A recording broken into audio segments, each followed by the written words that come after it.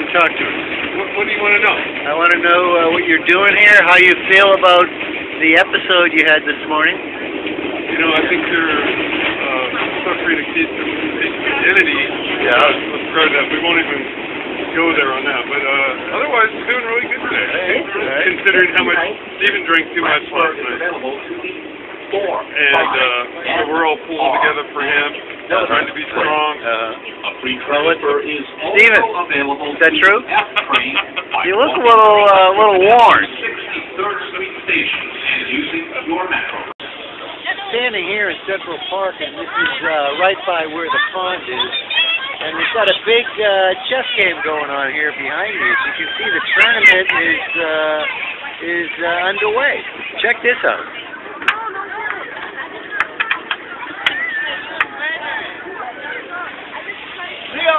Real chess players.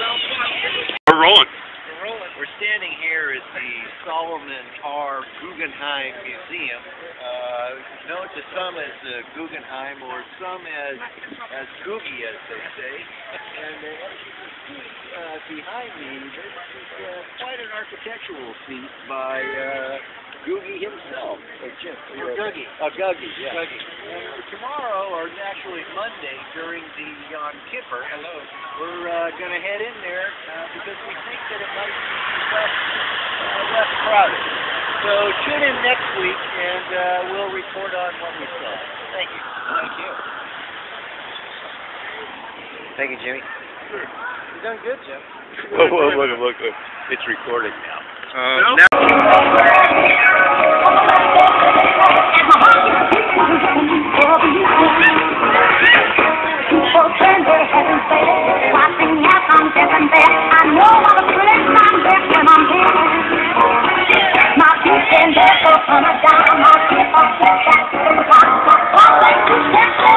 Reporting in from Central Park. It's Saturday afternoon and things are hopping here in Central Park. Check it out. We're rolling. Hey, look. We're ready. Look what I found. Just been here a minute. Yeah. It's not the field. Field. So talk to us, guys. What do you want to know?